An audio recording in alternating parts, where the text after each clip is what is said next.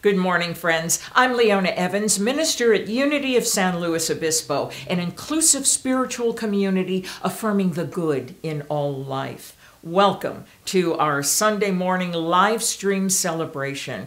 It is wonderful to have you here, and I'm delighted to be here myself.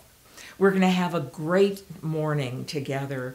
We're going to discover new insights about the fullness and wholeness of the living Spirit of truth. We're going to come to terms with how we integrate that principle into our everyday life. We're going to feel stronger, more alive, more determined to do what we can to be the peace that we wish to see in the world. Sound like a tall order? I don't think so. I think we're up to it. I know I'm up to it, and I'll talk more about that with you in the coming moments. But right now, before we begin our service, let's collect our thoughts. Let us become centered in this moment. Let us relax into this time and place. You know, so many times we think that we can appear to be focused and here in the now moment. But really, we've got maybe a shopping list going on in the back of our mind, or we've just remembered there was somebody that we forgot to text back. But the fact is, Spirit is fully present within us when we are fully present. When we are here in this now moment, because it's in this moment that we get to make all kinds of changes, that we get to decide to let go of the past and all of the pain that certain incidences have brought us. We can decide to change everything about the way we've approached certain ideas that end up frustrating us and leave us in the same place that we started. No, this now moment is the place. It's the place to be. And when we are here fully present and when we are relaxed, miracles take place. And let's remember what our definition of a miracle is. A miracle, according to the Course in Miracles, is a change in perception. And if we are going to change the way we see things, broaden our outlook, have a more beautiful and loving perspective on things, then we're going to have to make that change by being here and now. So, let us affirm together, I am now open and receptive to the living Spirit of truth. Once again, I am now open and receptive to the living Spirit of truth. Let's take a moment now to listen to Matthew J. Evans do our opening joy song. Good morning. Today we're going to be singing Thank You. Please sing along with the lyrics on the bottom of the screen. Thank you for your peace that fills us so sweetly and comforts and soothes us and holds us so gently in loving caresses, embracing the universe, making your children as one. Oh, how we thank you that your peace is growing within us and bringing us home, God, to you. Thank you for your light that keeps us in brightness and flows from within us, dispelling all darkness in streams of profusion, encircling the universe, making your children as one. Oh, how we thank you that your light is growing within us and bringing us home, God, to you.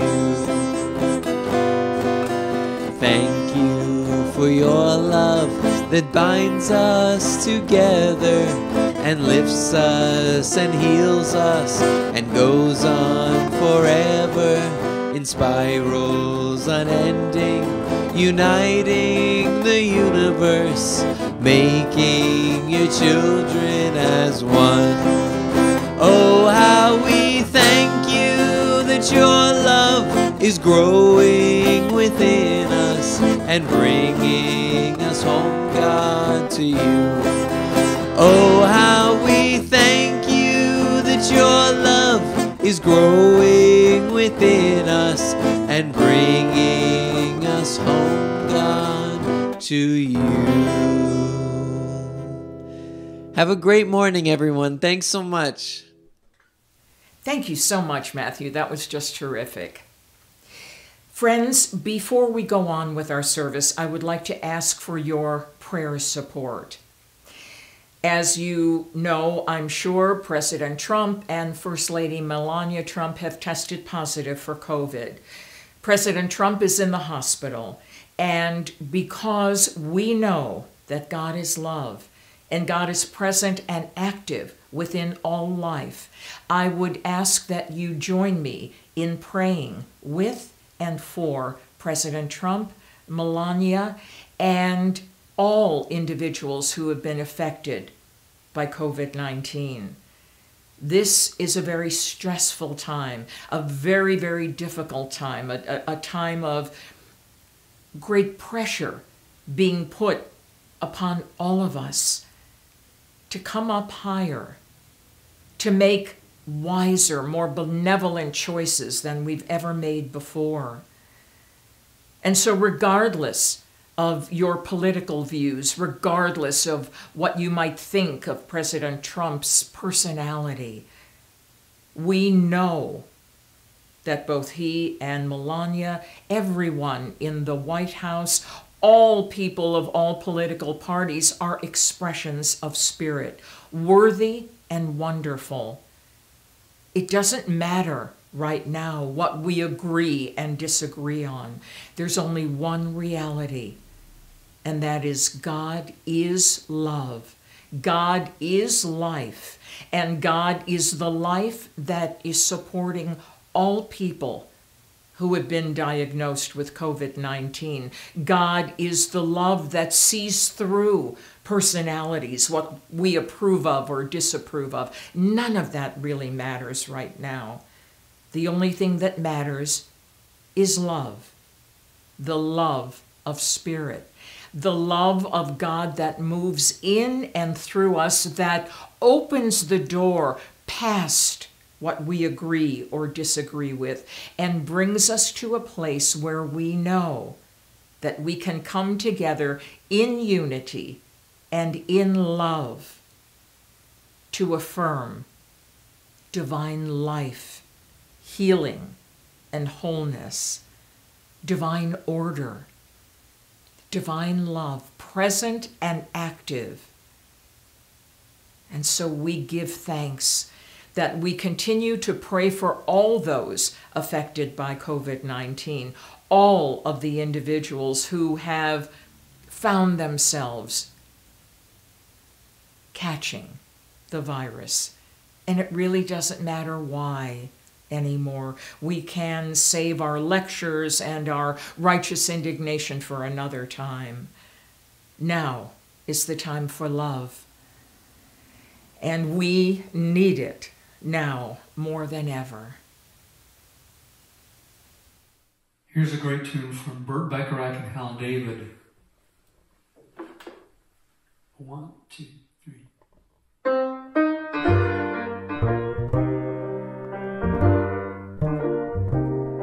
What the world needs now is love, sweet love. It's the only thing that there's just too little love. What the world needs now is love, sweet love. No, not just for some, but for everyone. Lord, we don't need another mountain. There are mountains and hillsides enough to climb.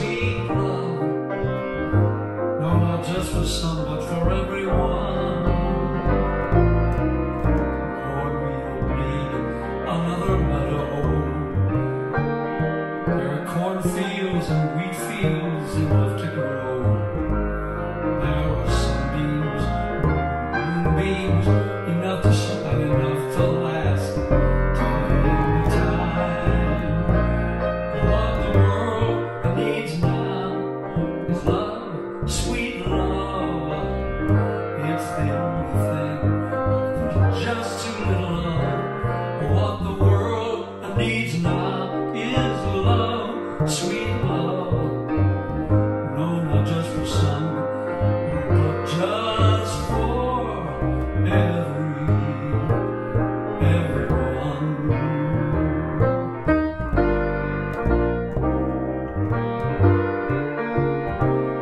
What the world needs now is love, sweet love.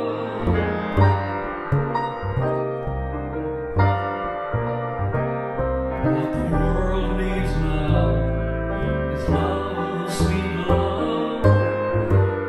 Oh yeah. What the world needs now is love, sweet love.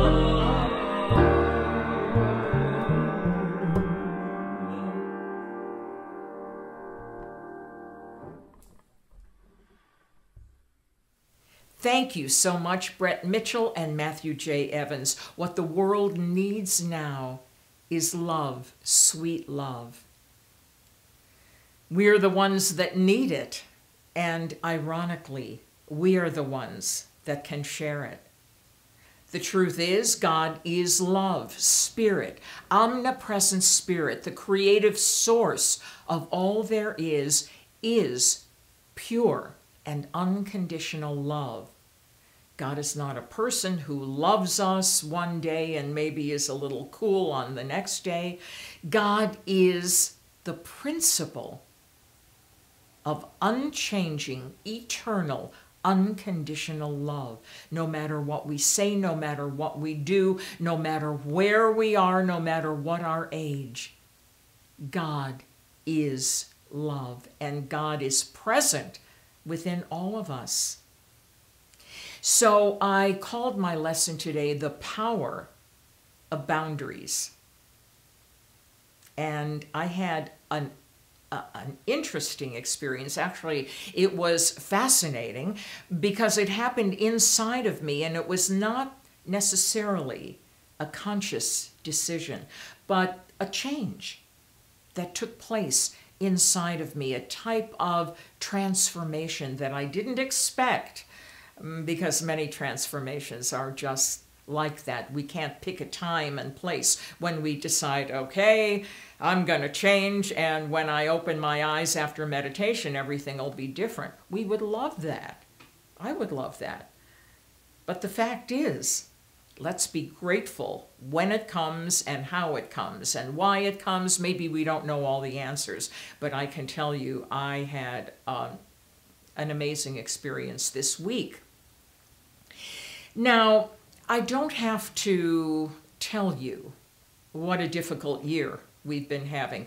I don't have to tell you how stressful things are. I don't have to tell you that every day when we turn on the television set or pick up a newspaper, that something else that seems bizarre and out of the ordinary and frankly unnecessary has taken place. More anger, more contentiousness, more prejudice, more separation, more polarization, more COVID-19. When is it enough? And so I have found, perhaps not unlike yourselves, that my stress level was reaching its optimum. I mentioned last week the type of insomnia that happens when you just don't know how you're going to get out of this, how you're going to move forward when the odds don't appear to be in our favor. How do we keep on keeping on and focus on our principles when everything around us says, you know what, don't bother. It's not going to work out anyway. Okay.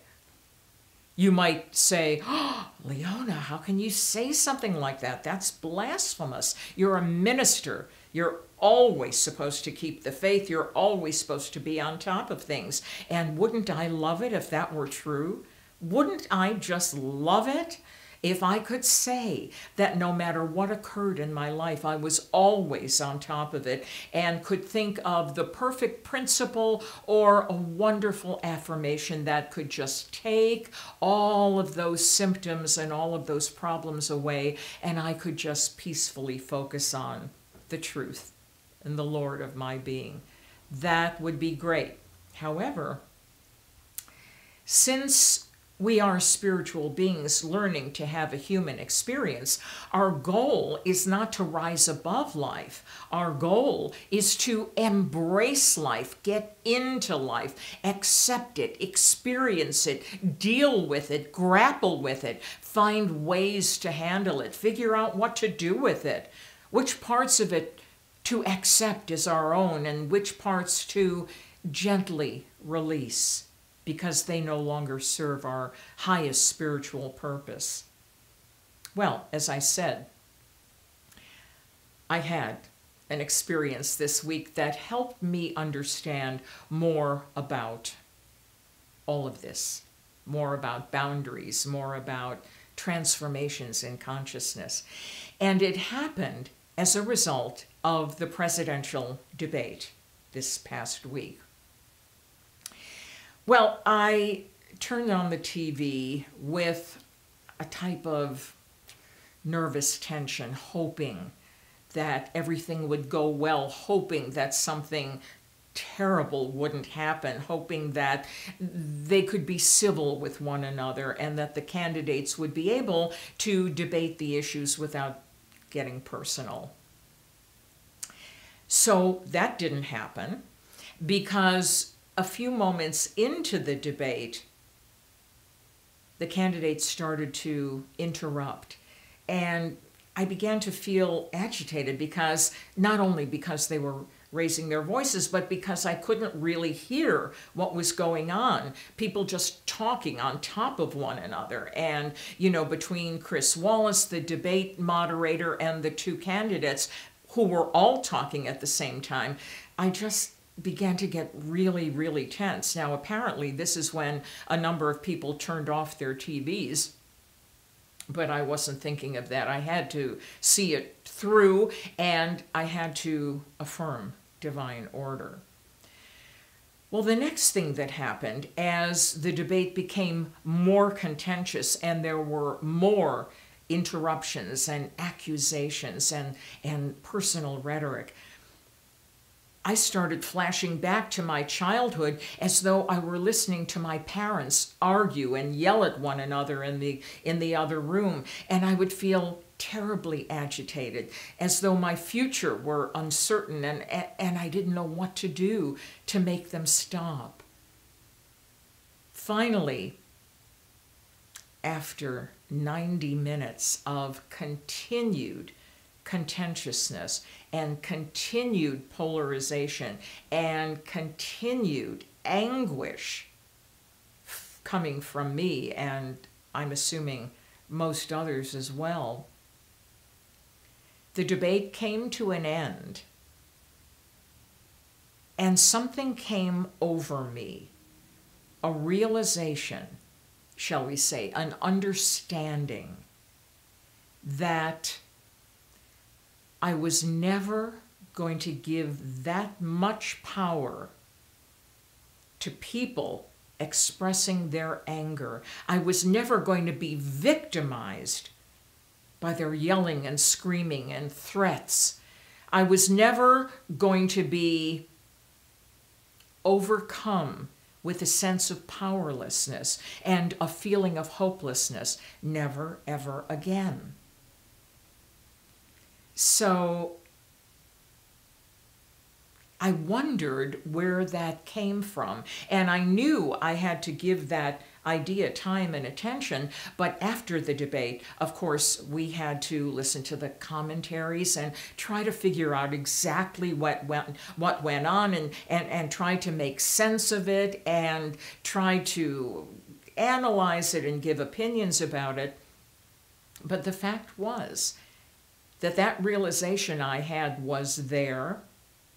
It stayed there throughout the commentaries. And when Matthew and I had both had enough grief and pain and sheer tragedy in our environment, we decided it was time to bed, and Matthew went off to his room, and I started giving some attention to the realization I had, to this type of calmness that I had in spite of all of the activity that had gone on before. That was still there. But this calmness, this poise was at the center of my being.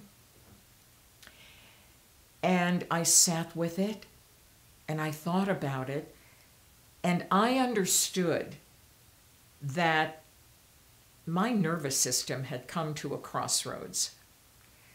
I was no longer able to sit there day in and day out and try to analyze and figure out who was saying what and why and what it meant and what we could do about it and how we could take action in the midst of all of this pain. Taking action was fine, but the desperation and the lack of sleep and the agitation inside of me,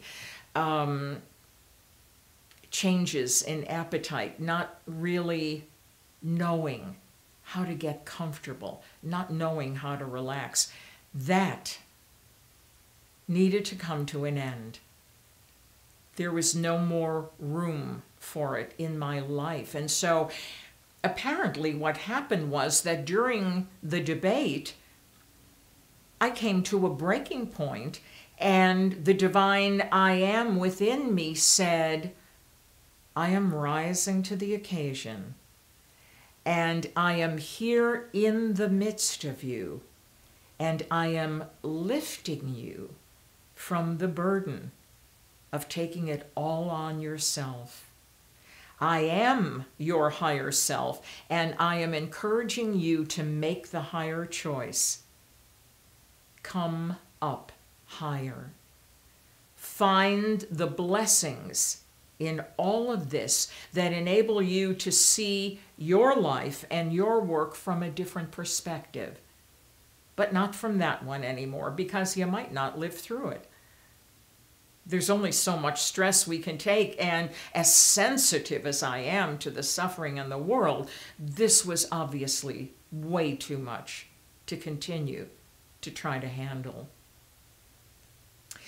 And so my divine, angelic, higher self blessed me. And as I was focusing and fully present on what was going on in the debate, there was nothing to block me from accepting guidance. It just happened.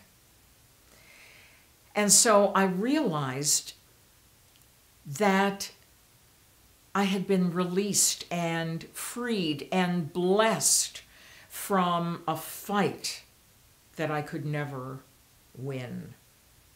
Nor did I even want to. I just wanted everything to stop, and I wanted to be part of making it stop, and I couldn't.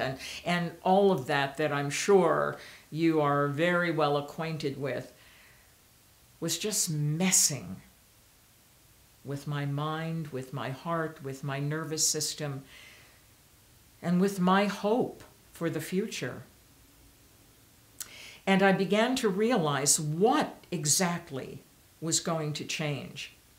Now, if I didn't have to spend all that time and energy worrying about what was going to happen to our world and how I could be part of a change and why more people weren't willing to listen to my lessons on nonviolent communication and all of that frustration, if I didn't have to spend time doing that every day,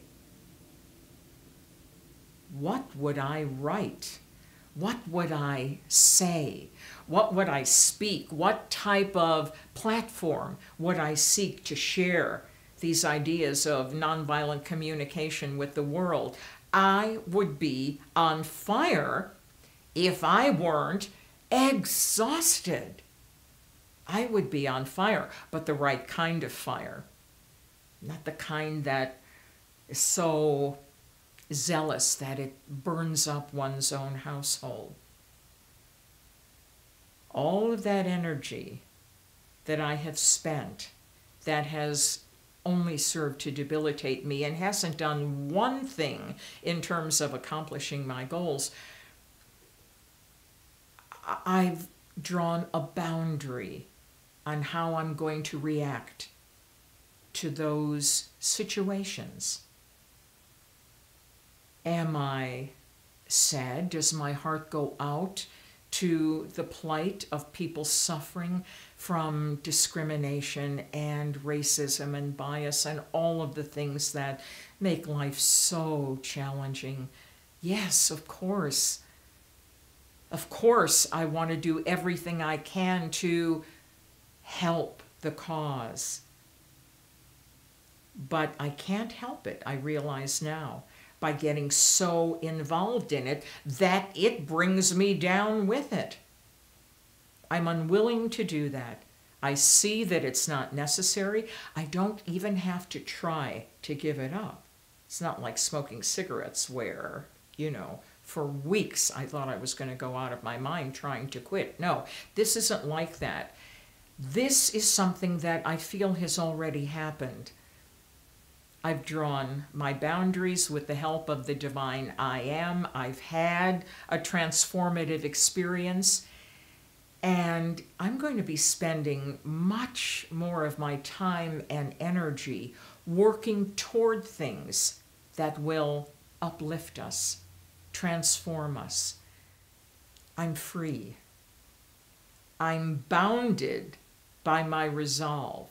Those are boundaries that are part of the decision. But I'm much freer than I was when I didn't have those boundaries. And so let me share with you a part of Scripture that speaks to this type of experience. And it's about Jacob. Jacob had a twin brother, Esau. They were the sons of Isaac. And Jacob got into trouble with his twin brother when he was a young man. He decided that his brother was kind of a simpleton and really didn't deserve to have his father's birthright, even though he was the eldest by just a very few minutes. And so he used his mental gymnastics to play a trick on his father and his brother and make his father, who really was very old and had failing eyesight, believe that he was Esau. And so he got his father's blessing. But when Esau found out, he was so angry that Jacob had to flee the country and went off to build his life in a very, very far community. And yet, after so many years, word got out that Esau was willing to reconcile with Jacob, and they were to meet in a certain place to have their reunion. Well, Jacob found the place, or he found an area that was close to the place where they were going to meet. And as he was preparing for bed, he began to get suspicious. What if Esau is still angry and seeks revenge against me? What if this isn't a happy reunion? What if he's going to attack me? What will I do? What should I do? And so he went to sleep. And that particular night, there were several nights when he had dreams, but this particular night, he had a dream about an angel. And the angel descended on a ladder, and Jacob began to wrestle with him. And they wrestled with one another, just trying to conquer one another, trying to beat one another at their own game, and doing all kinds of physical contortions with one another, trying to best the other. Hours passed, And just before dawn, Jacob said to the angel, I will not let you go until you bless me. I will not let you go until you bless me. And so the angel blessed Jacob. And he said, from now on, your name will be Israel, which means one who seeks for God. And Jacob and the angel let go of one another. The angel ascended, and Jacob knew what he had to do. He knew that he had to go forward and have a reunion with his brother and meet him in love. And that's what he did. That is exactly what he did. And so I relate to that experience. Why? Because I was holding on to that which I had to wrestle with and struggle with, and it was making me weaker and weaker. My whole attitude toward the situations today, what I was seeing, what I thought I could do about it, I just immersed myself into those situations from a perspective of helplessness, hopelessness. And I was trying so hard to make something happen without really feeling my power to do anything about it. And so, without my asking, I was able to realize that I too was holding on to this resistance and this anguish until I could be blessed by it, until I could understand what I was doing and how I could draw some boundaries and lift myself out of the level of the problem into the level of the solution. I feel richly blessed. I feel in much better shape to go out and meet my brother, my sister, all of my brothers and sisters who disagree or who have different points of view or choose to perhaps not treat me with respect or as well as I feel I would like to be treated. I'm no longer a victim, and I give thanks, such grateful thanks.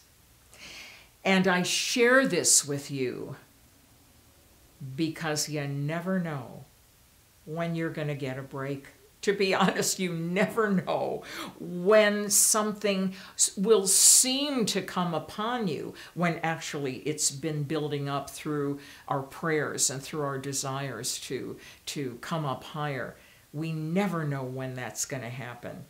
And so I thank you for being part of this experience. I would love to hear you share with me sometimes when some incidences in your life where you didn't let go of a situation until you were blessed but didn't realize it until afterward.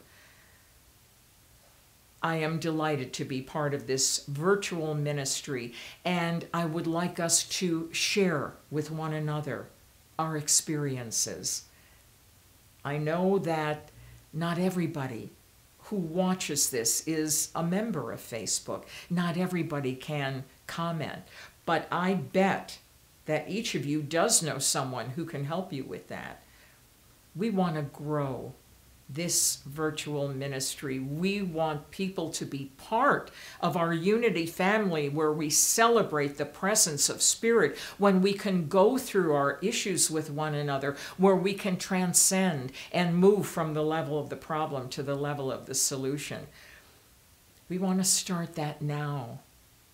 Our old way of doing ministry is fading away before our eyes, and this is a powerful new vision of how we can connect in rich and exciting ways. So please get in touch with us. I'm available on Leona Evans. I'm available websites and Facebook, and we have a podcast, Matthew and I, called Get Off Your Affirmation. Unity of Slow has a website. We are all over the place, and I want you to connect with me. I want you to be part of lifting one another, lifting ourselves together as a worldwide community of faith. Let's take a moment now in the quiet to celebrate our unity of spirit. Take a deep breath and relax. Once again, breathe deeply and gently exhale. Relax into the message of freedom, the message of being open to guidance, the message of renewal, of being lifted from so many levels of stress, letting go of that which no longer works, and embracing the beauty of life, the beauty of love, becoming all you were created to be. The freedom to choose life.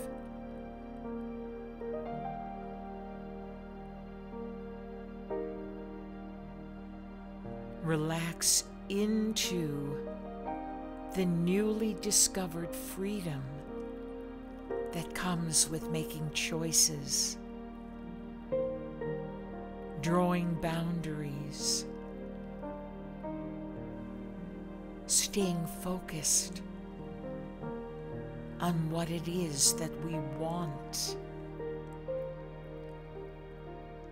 and allowing ourselves to connect with every aspect of life, of nature, the symphony of life. Each of us unique and yet connected at the core of our being. Let's celebrate life.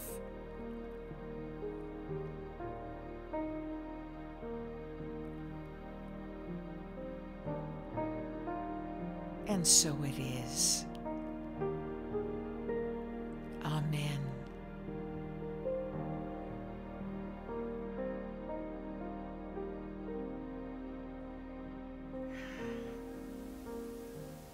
And now let's take a moment to bless our offerings. Unity of San Luis Obispo is grateful for your tithes and offerings. We are an inclusive spiritual community. We bless all people everywhere and do all we can to support human rights in our community and in our world. And if you've received any blessing this morning from the message, from the music, perhaps a combination of both, please bless us with your tithes and gifts. We appreciate it and we bless you. Let's speak the words of our prosperity affirmation together. God is my source. I am God's channel. In love and wisdom, I share my gifts. This is a song by Billy Strayhorn and Duke Ellington. Take the A train.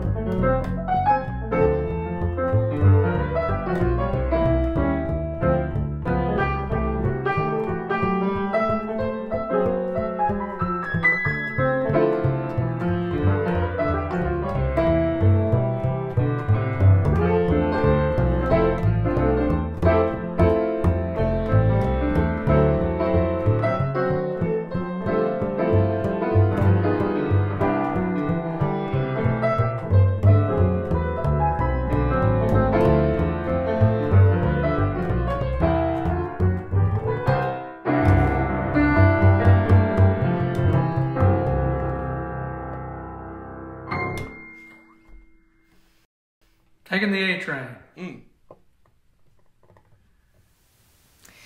Once again, thank you, Brett Mitchell and Matthew J. Evans. Terrific number. Wonderful number. Thank you for sharing your mighty talents and your gifts with us. And so I invite you once again to listen to our podcast called Get Off Your Affirmation. My son Matthew and I co-hosted. This week, our episode is titled The Transformative Power of Resilience. And we're going to be offering tools and methods to help you find that ability within you, that ability to spring back in the face of adversity. Everyone has this ability. We just have to figure out how to cultivate it. So I invite you to listen to the podcast, Get Off Your Affirmation, wherever you get your podcasts. Let's sing our peace song now, shall we?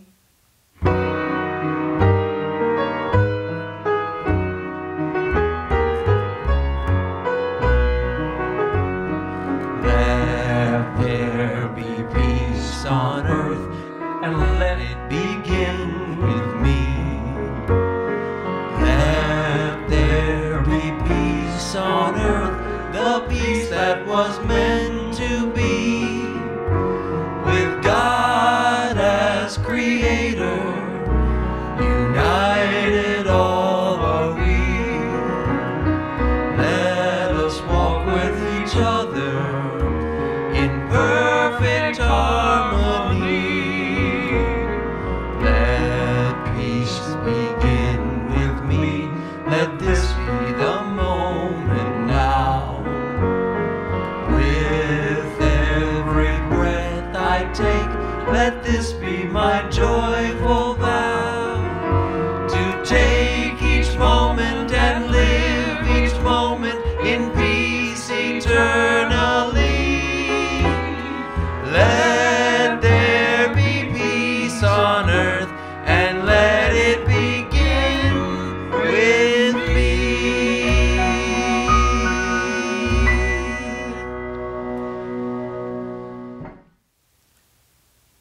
Let's speak the words of our prayer for protection together. The light of God surrounds us, the love of God enfolds us, the power of God protects us, the presence of God watches over us. Wherever we are, God is. God bless you and have a wonderful week. You deserve it.